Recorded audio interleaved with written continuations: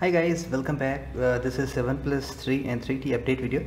I'm just making it a combined as usual because we have got the new open beta update, which is based on the Android Nougat 7.1.1.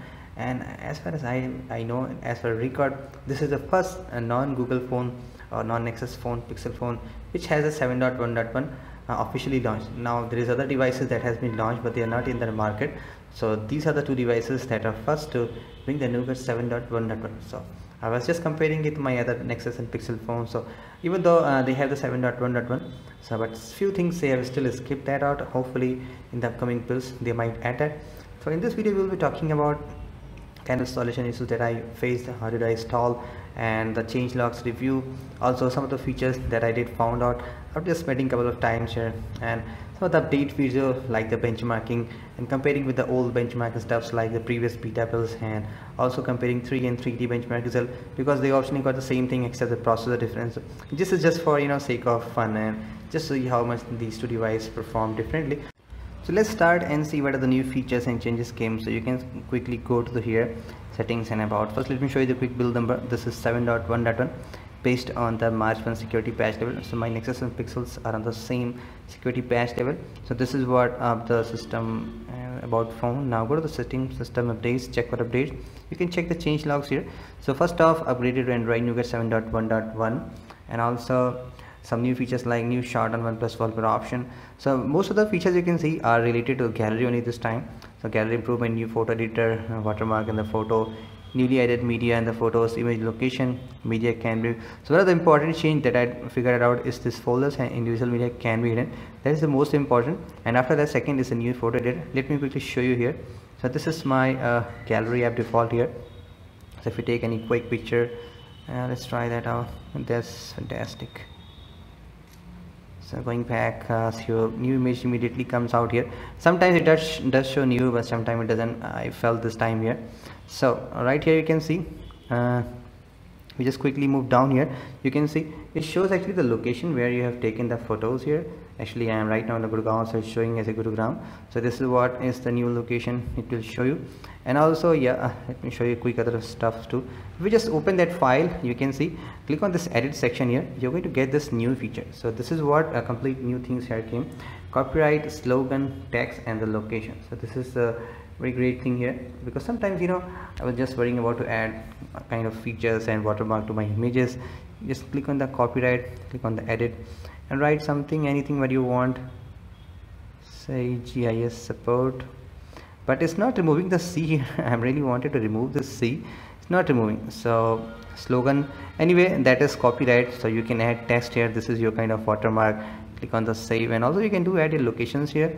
So I can see looks nice. So kind of very nice way people for the people who really share photos, to protect their media. So location we have seen, and this is also a new shot on the some option change on the wallpaper when you try to set it from the desktop. Now we'll try to hide some photos and see. Now you can see we are inside the gallery and we have just created this never settle icon. Just click on here, you will see there is option.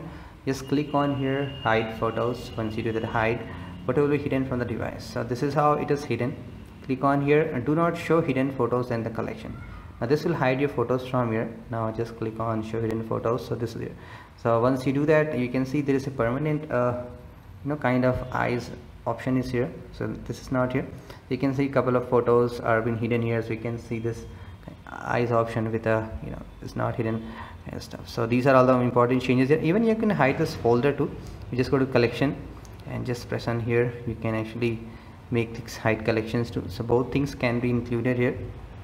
And also some general bug fixes, image location, newly highlighted medias, water meter. So these are all the guys couple of important changes I do have noticed that. Now let me show you quick other important stuff that has came. So I was just talking about the 7.1.1. so this is my Nexus 6P. This is also running the latest 7.1.1. actually it is 7.1.2 and it's a general security patch level. So here is one. So with Android Nougat 7.1.1 we have one important feature. Actually it has a 6 quick tiles here, but still I did not see any 6 quick tile here. We just have the 5 quick tiles here. So hopefully in the upcoming builds they will show you some new tiles feature, and they also remove the setting stuff here. So once you come down here you will see that option. This is about this thing here, and one of the new feature that has been added here, if you go inside this setting, the OnePlus laboratory. We have got the power control notification. Now earlier this feature was there in the default Android Nougat in the Marshmallow 2, that you have to get it when you go inside the system unit. Now they have moved it to outside. Once you turn that on, you are going to get this option. Now how does it works? I have made a detailed video long back, I guess, don't know exactly, so you can just give a rating here. Maybe company is looking for feedback, you can just do that here.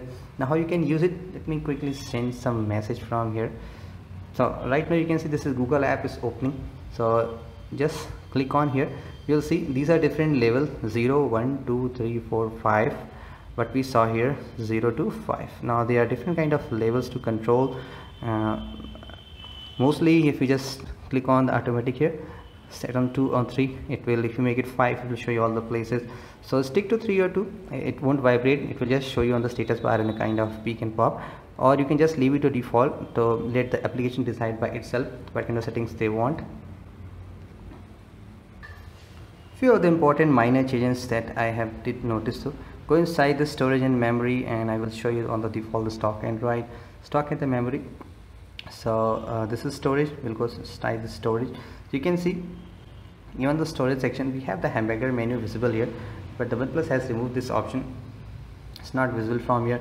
And also do notice the kind of layout they have made, it's a kind of bigger, and now they have changed the color, everything here. We do have fonts, we do not have fonts here.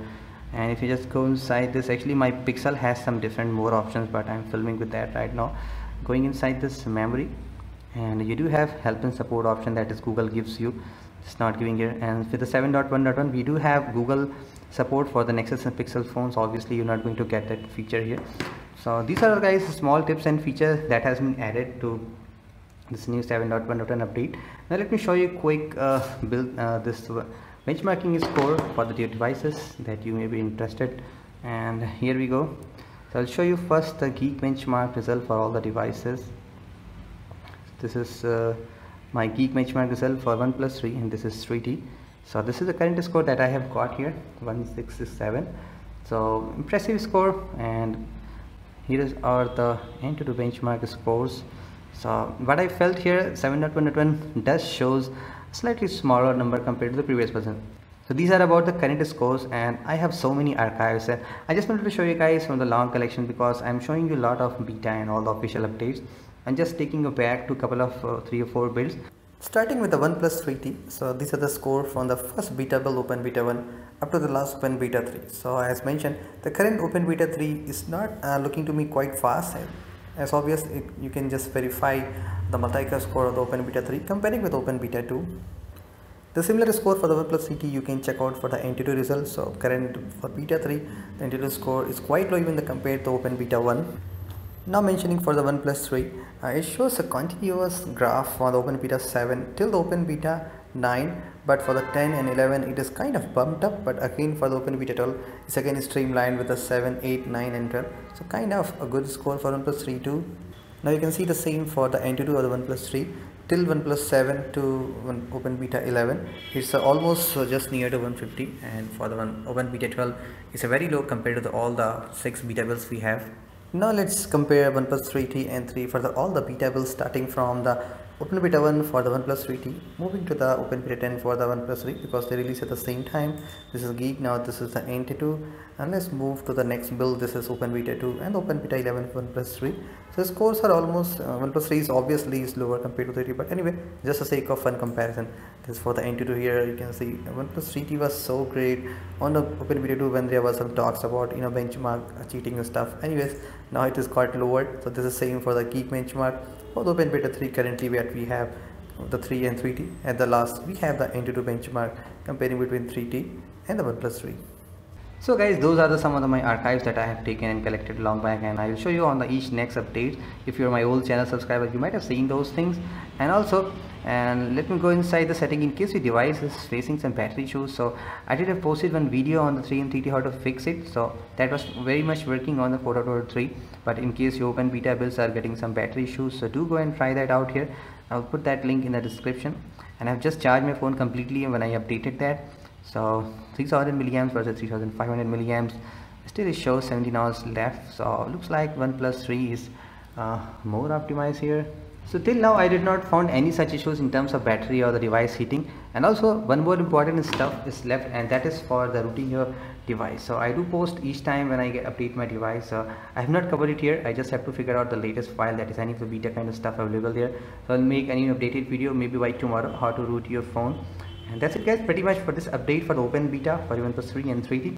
Do let me know in the comments if you face any problem and what kind of things that I missed. Obviously I may miss many things, so let me know in the comments. Maybe if something good I will try to cover that in upcoming videos. So once again, thank you so much for watching. I will catch you very soon. Have a great day.